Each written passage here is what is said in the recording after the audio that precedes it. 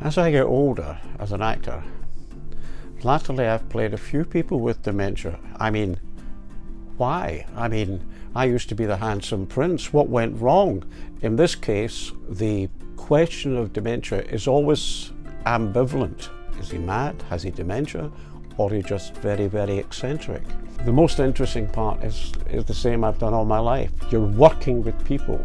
Everyone comes up with ideas and you distill them, relating it to my own life in that I am a man of a certain age.